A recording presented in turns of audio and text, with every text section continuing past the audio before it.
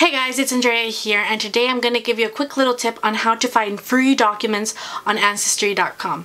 That's right, Ancestry.com without having a paid membership.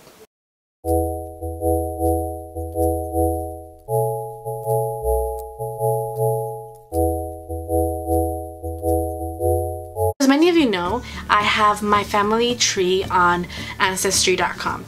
To make an account and do a family tree, it's completely free and it's super easy to do.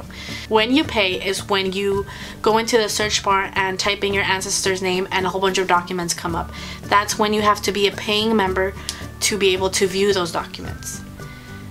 So the other day I found a way to be able to see certain documents for free on Ancestry.com.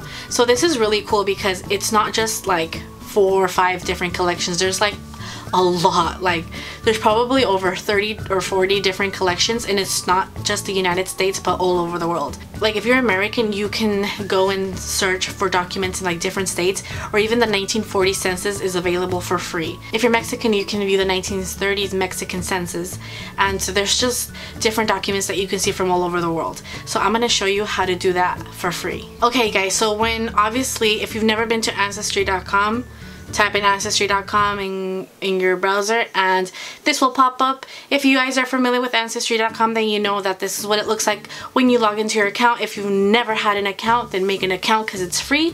Again, when you have to pay is to become a member, which is to see all the documents for free. But I found out a way to see some collections out for free. I already told you this. Let's get on with the story. Obviously, this is what it looks like when you go on there. I haven't actually seen by like searching where it's basically a free index, but from searching here I didn't see it. This is just the general search, the search bar on Ancestry. So what you have to do is just open a new tab and you're gonna search. It's basically just search.ancestry.com /search/group/free index acom, and when you click on that, it will take you to another part of Ancestry, and on the top it says free index collections. If you want to save time, you can just type in the names of your ancestors and see if they come out in any of the following data collections. So here they're in alphabetical order, starting with some years. So as you can see, it has the 1880 United States Federal Census, and as you can see, they all say free index. And this part kind of looks tricky, but this is not where it ends. You have to keep scrolling down when it wants to. Hold on. Don't let me down. See, there we go. And there's a lot of different free indexes from around the world. See, Canada, Colombia, I think I just saw, Czechoslovakia, Germany, and then there's also some states from the United States like Delaware, and go all the way down. There's so many of them. It's crazy. And these are all free, and I'm going to prove to you that they are free.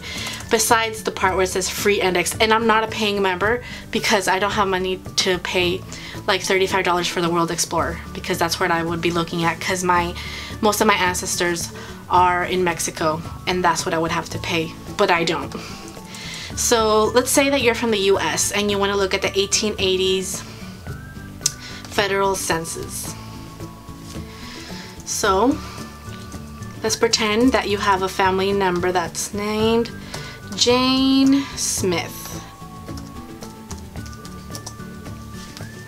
You type in Jane Smith and there's no Jane Smith, but let's pretend that your ancestor was, who is this, Jane Abbott, and click on view record, and it gives you the index part right here, and it gives you all of this information. You click view the document and hopefully it's gonna come out for free.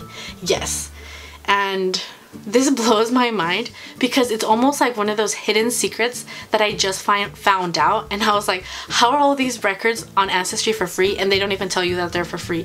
Because they probably want for you to become a paying member. Keep in mind that this is a small collection that Ancestry has for free. There's thousands and thousands of more index documents that are not the same ones as the ones that are here. So if you're really having a hard time locating an ancestor, I would suggest that eventually you become a paying member to be able to view those documents. But right now, there's a lot of information here for free that you can take advantage, and you can save your money and go on a vacation somewhere. Well, if you have a lot of ancestors in the US, or just even if they're from somewhere, another part of the world, you can try this, because as I said already, there's different countries in there, like Germany, I think there's Spain, there's just a lot of different countries from around the world. So if you're a beginner in this whole ancestry family thing, then I would suggest you do this, and to try to start without investing a lot of money, because you know, sometimes it can add up to a lot. I have other videos where I discuss how to get free ancestry documents, so if you want to go watch those, go right on over and learn other ways to find ancestry documents for free. If you guys like this video, give me a thumbs up. If you have any questions, leave them down in the comments, and please subscribe to my channel if you haven't already done so. Until next time, you guys, goodbye.